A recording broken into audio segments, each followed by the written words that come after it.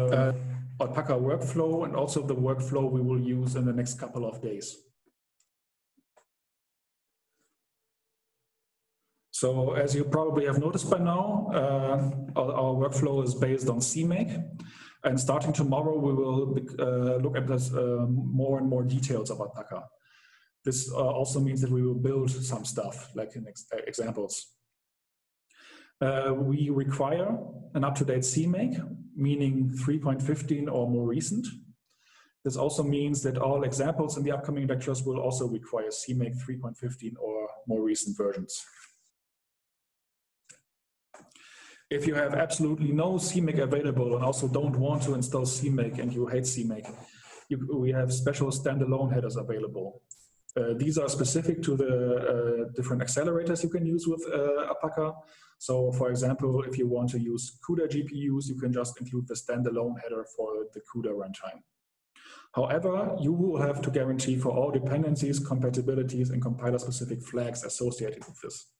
So CMake actually does a lot of work in the background to ensure the compatibility and the seamless finding of different backends. So if you don't want to use CMake or can't use CMake, you have to do all this hard work yourself. This will require a lot of development overhead. But if you want it, it's there, and you can disregard CMake if it's necessary. Yes, Andrea. In fact, hi, good morning. In fact, this is how we're planning to use alpaka in CMS and why we help develop this same functionality for Kappa as well, where you can just include things and you don't need to use CMake. Okay. Sorry, I think I didn't get the question.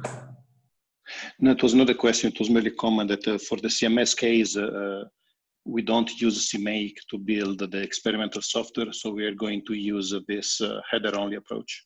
Ah, okay. Does that work well for you? Yes, so far it's fine, yes. Okay, good to know. Thanks.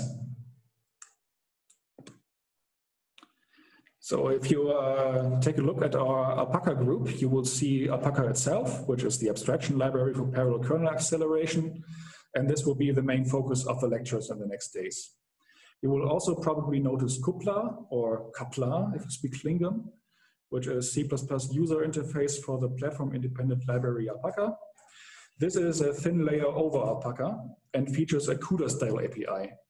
This is mainly intended for porting existing CUDA codes. So if you already have a CUDA application and you want to port this to alpaka and you don't want to actually use alpaka but get done with it in as low effort as possible, you can use Kupla.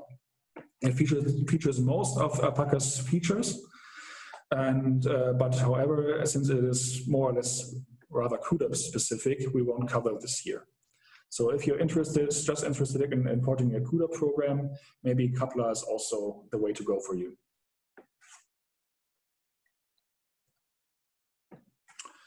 All slides will be uploaded after the corresponding lecture took place. I believe today I actually did this before, so all the slides are already available online. We will upload the slides to both Indico and our special repository for the slides. The lecture sessions are recorded. Once we have obtained the videos, we will send around links. And we will also upload some examples over the next couple of days. The last repository isn't actually public yet, but we will make it public once we get to the actual examples we want to take a more detailed look at.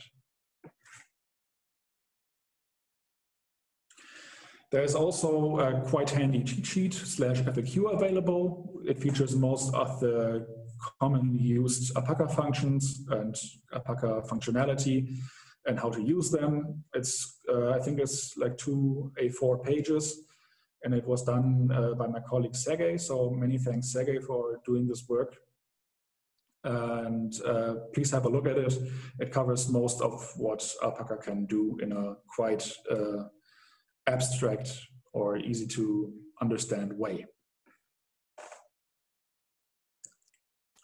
All right. that's it with the lessons. Are there any questions regarding this specific lesson before we get to the general questions?